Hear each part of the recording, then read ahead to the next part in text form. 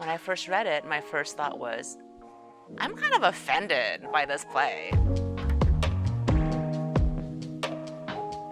The play is so blunt and is so direct in its call out of intra-Asian racism that I had a moment of incredible sensitivity, and I was like, well, that's not me, that's not my people, that's not how we are. Which meant that it was a great play and I had to do it. The thing audiences will be surprised by, I think, would be the racism amongst Asian cultures.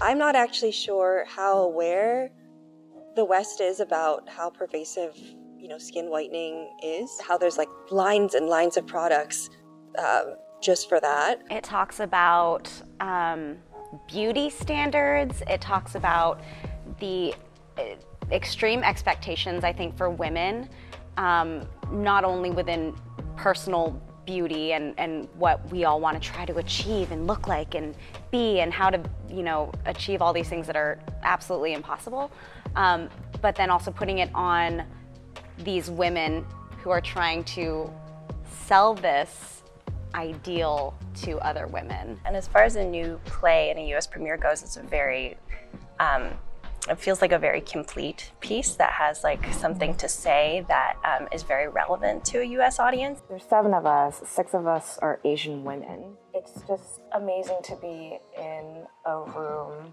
where you're just not the only one. The play is set in Singapore, and I'm born and raised in Singapore, so that's very exciting for me.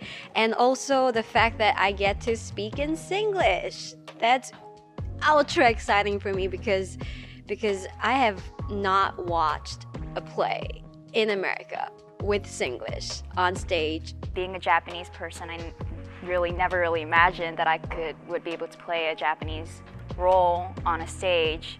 Some people might still think, oh, Asian. There's this one look that you think of, but in this play there's a Japanese, a Singaporean, an Indian, a Chinese, a Korean, and we all have different personalities, different backgrounds, different ways that we carry ourselves and speak, and I think that's really a great way to remind people that just saying Asian doesn't mean one thing. It's so great to have a play that's featuring strong women from different cultures, and then different cultures within Asia. I don't know of a lot of other shows that do that.